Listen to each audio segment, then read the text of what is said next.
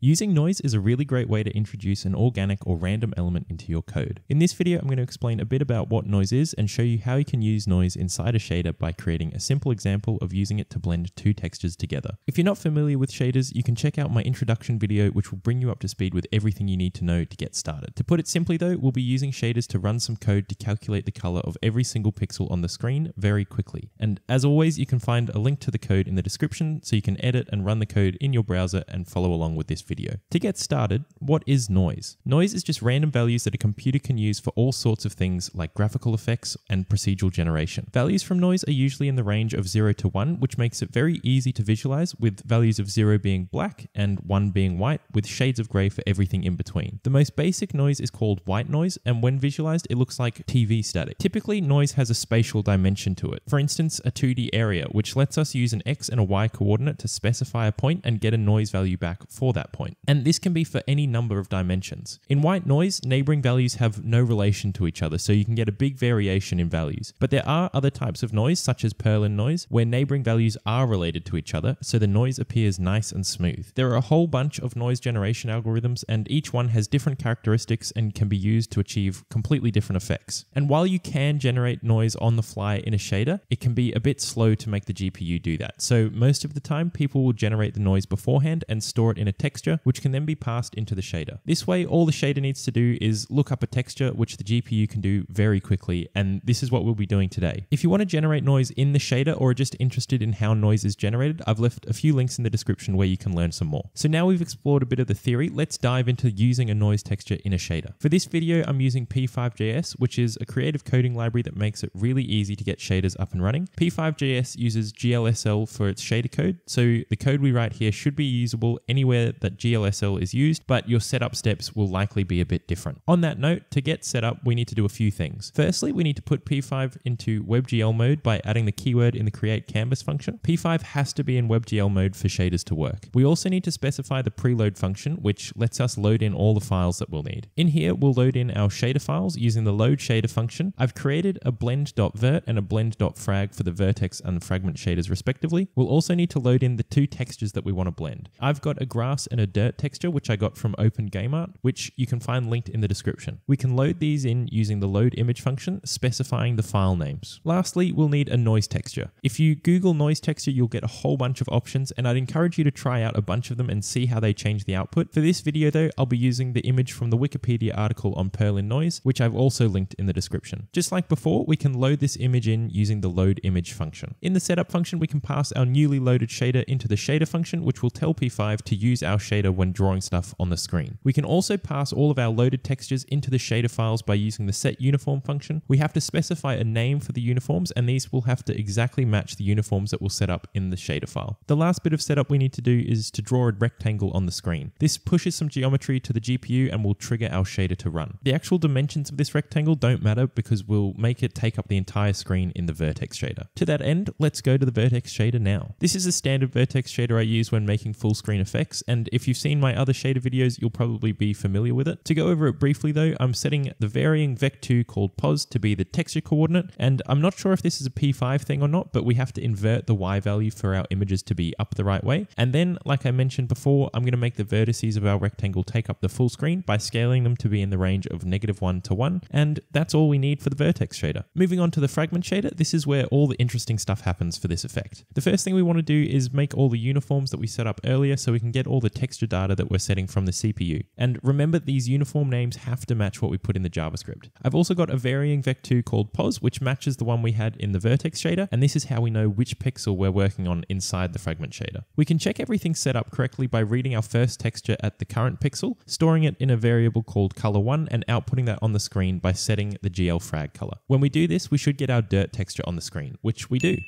And we can repeat this for the second texture and the noise texture. So we're reading the textures in the shader and we're able to output them on the screen, but we can only show a single image at a time. So now we need to start blending them together. Thankfully, glsl has a mix function that makes this really easy for us. Let's make the output color equal to the mix function, and we'll pass in the two colors for the values that we're mixing between. And for the moment, we can use our X position to control the mix. When our X position is 0 or on the left, we'll get the first color as our output. And when our X position is 1 or on the right, we'll we'll get the second color. And if the X position is in between, we get a linear gradient from left to right that blends between the two images. Let's see what happens if we use our noise value instead.